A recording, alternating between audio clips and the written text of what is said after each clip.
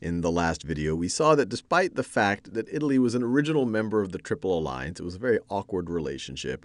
You fast forward to the beginning of World War I, Italy tried to stay neutral, arguing that the Triple Alliance was being on the offense as opposed to the defense.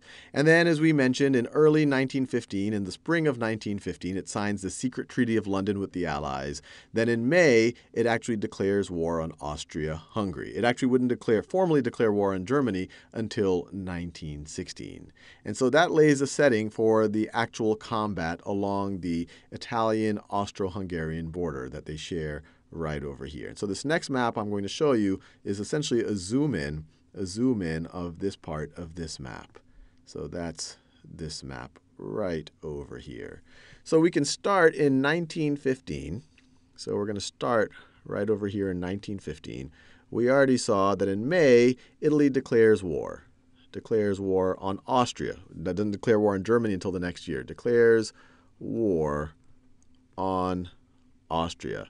The first combat happens in June.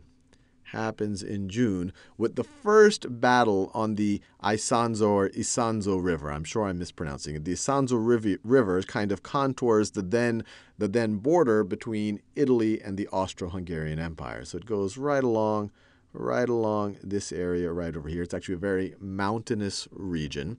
And as we'll see, the Italian front involved many, many battles along the Isonzo River. In fact, 12 battles in all. June 1915, it was the first battle.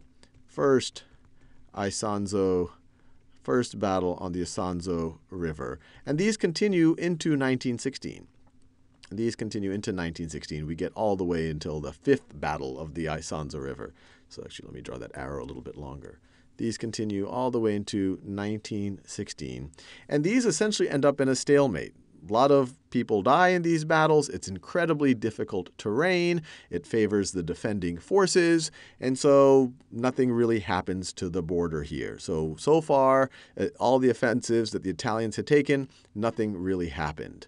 Then, as we get into May of 1916, the Austro-Hungarians decide to go on the offensive, and they go on the offensive in this part of the border right over here.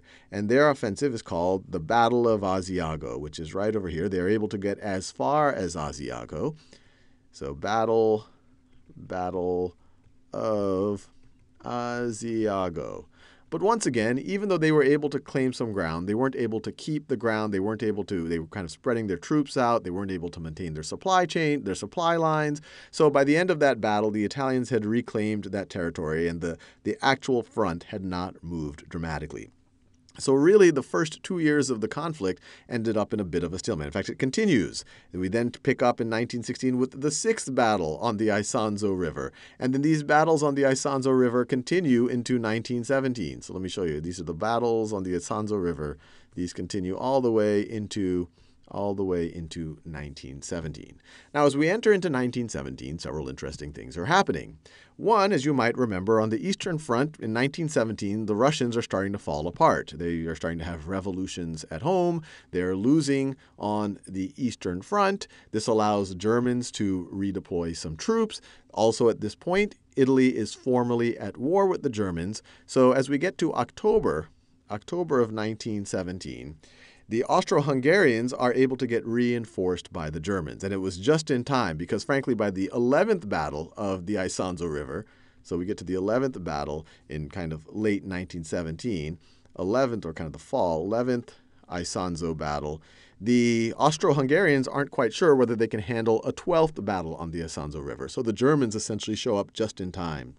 In October of 1917, along with the Austro-Hungarians, the Germans then launched their own offensive on the Isonzo River, and this one is actually the first dramatic movement that we see along the Italian front. And this is often called the Battle of Caporetto,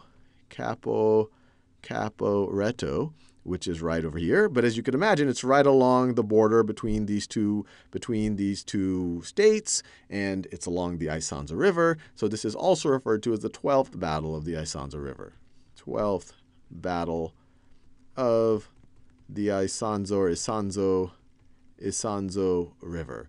And this one is a very successful offensive. They focus their troops near Caporetto at this point of the front. They're able to break the Italian front and then push deep into Italian territory. And then so through October and early November, they're able to, over the next several weeks, this is in October, November 1917, they're able to push the Italians all the way back to behind the Piave River. So this right over here, you may or may not be able to read it, that says the Piave River. So they're able to push the Italians roughly back to this boundary right over here. And so this takes us into 1918. 1918. Now, at this point, the Germans are planning their kind of last-ditch spring offensive.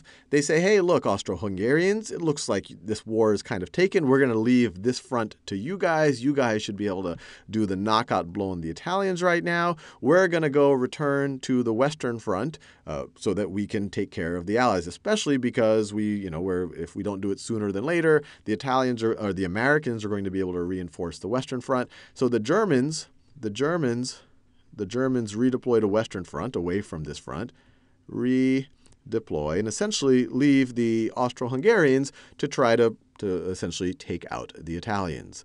And so on June 1918, the Austro-Hungarians attempt their final, what they hope is their final offensive, and it's along this boundary right here on the Piave River.